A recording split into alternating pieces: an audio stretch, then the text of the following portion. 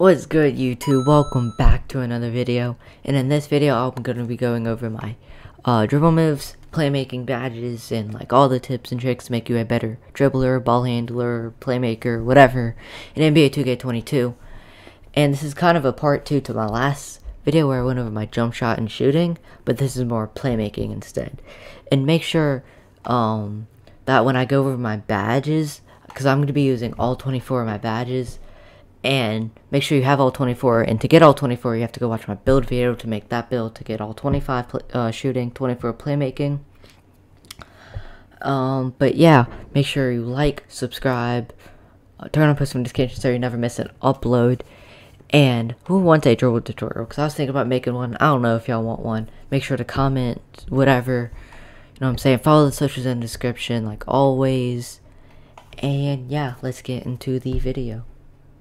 Okay, we are here in the park, and the first thing I want to go over is boost, like last time. Boost isn't a must need, but again, it does help. I like boost. You can do ball handling, boost, you know what I'm saying, to help you with your ball handling. It also gives you passing, so, you know, again, don't use this if you're broke on VC. You know, if you have like 4K plus, maybe, you could buy boost, because you could also get shooting boost, which is also 1500 a pack, but you say, I have around 6K, so I can afford it. I'm saying I get those playmaking / ball handling boost. And for the next thing, I'm going to go over here, I'm going to get out my skateboard, and then we're going to go over to the Gatorade training facility, and I want to go over the weekly workout and the boost you can buy there. Again, the boosts that I'm going to show you do cost a little bit more, so only do this if like you're set on VC. But yeah, so we are here. If I could get in the door, we're in the Gatorade facility, and if you click Y, you see a weekly workout, and I haven't done it, so after I finish recording this, I'm gonna go do my daily workout, because it definitely does help, because it gives you 3 speed, acceleration, stamina, strength, vertical, which is all super important, especially speed, acceleration, and stamina. It's huge, especially when you're dribbling.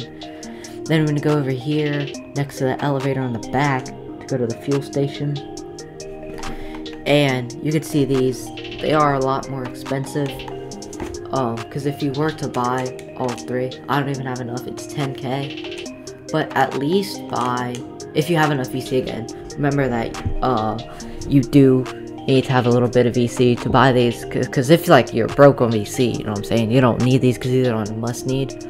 But at least get the green ones. They're 3,500 for a 10 pack. You know what I'm saying. But yeah, you make sure you do the weekly workout, which is like you go over here, you know, click on a drill or whatever, and then depending on what kind of drill you get, will give you a boost, and how good you do in each drill depends on how big of a boost you get. But that's it for the Gatorade training facility. On to the next part. Okay, we are here on the my court, and like last video, if you did see that last video, which you should, link in the description as always, we are here in the my court, and before I get into my dribble moves, you want to, this is just kind of a way to practice. So once you go into your my court, you want to click A to start game, X to invite, and then just invite anyone, I don't know, just do Kendrick Nunn. Then you go into personal workout. This is I think the best drill you could do to get better as a guard, not only for dribbling, but shooting. And once it loads in, after a minute, you can see it'll kind of put you in a one-on-one full court situation, as here we are. And you kind of practice any dribble moves you want. And then yeah, you can dribble around. I'm just throwing that up. But you could also practice shooting, get used to your jump shot, or if you use my jump shot, link in the description again, you can use that as well, to kind of get the feel of it. But yeah, I'm just throwing stuff up. But yeah, let's get into my Sigs. Go to my animations. Give it a minute to load.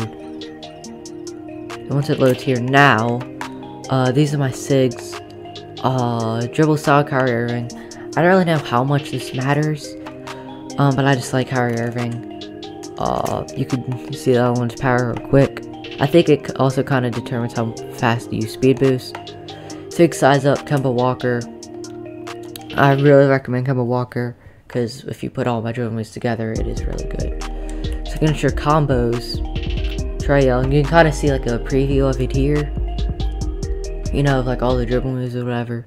But Trae Young signature combos. Size up escape packages. Trae Young. 2 back-to-back Trae Youngs, and you can see all the little hesitation, size up things, package, whatever on the side. And moving crossover is Steph Curry. I think some people, you know, used other ones, like I had Chris Paul, but I now use Steph Curry, and you can notice that like in 2K21 it was all like numbered dribble moves, like per 1, 2, 3, 4, per whatever. But now I can see that all my dribble moves are players. But for moving behind the back, I got Damian Lillard. Damian Lillard actually gives you the explosive behind the back from 2K21. A lot of behind the backs do, but I think this is also like the fastest, and it gives you like other good behind the backs. And moving hesitations. A lot of people recommend Kevin Durant. I don't know. I don't know. I like John Wall because it gives you like the kind of that 2K21. You see how he does it, like the little hesitation thing. I really like John Wall's. It's really good.